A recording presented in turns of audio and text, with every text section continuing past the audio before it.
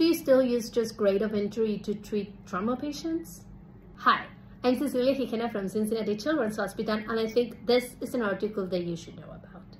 This is a retrospective review done by the APSA Outcomes Committee and the Trauma Committee that wanted to update their guidelines on liver and spleen lung trauma.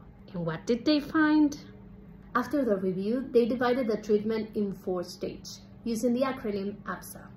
A for admission, P for procedures, S for set free or discharge, and A for aftercare.